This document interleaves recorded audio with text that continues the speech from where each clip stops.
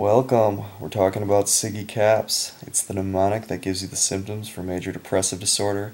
You also need it to rule out major depressive episodes when diagnosing dysthymic disorder. So where did the mnemonic come from? Well, you may have seen SIG written on scripts. That means to give directions. The E is for energy and CAPS is for capsules. So CAPS means to give energy capsules. So here we go. S is for sleep. So it's often decreased at night and increased during the day.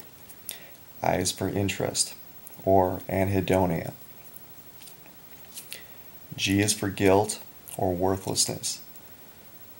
So people tend to devalue themselves. The elderly tend to feel more worthless.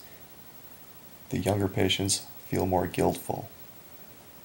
E is for lack of energy, fatigue.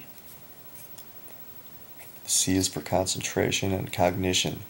So it's very important that you rule out depression in elderly patients before diagnosing them with Alzheimer's disease. A lot of old patients are depressed. A is for appetite. It's decreased most often, leading to weight loss.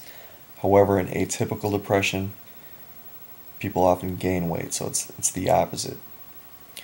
P is for psychomotor, either agitation, where your patients are going to appear anxious, or psychomotor retardation, where they're going to be more lethargic and stuck in the mud. And of course, S is for suicidal ideation. So start thinking about how you're going to make the diagnosis of a major depressive episode. Okay, good. So major depressive disorder is diagnosed by the DSM-4 as 5 of the mentioned symptoms present during the same 2-week period, representing a change from the previous functioning, or baseline, essentially. The next part is at least one of those symptoms is either depressed mood or a loss of interest or pleasure.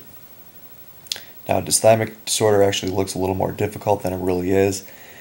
The question stem will tell you that the symptoms have been going on for more than 2 years, and you may have to figure this part out, but the patient has not met criteria for a major depressive episode within that same 2-year time frame, and that'll give you your diagnosis.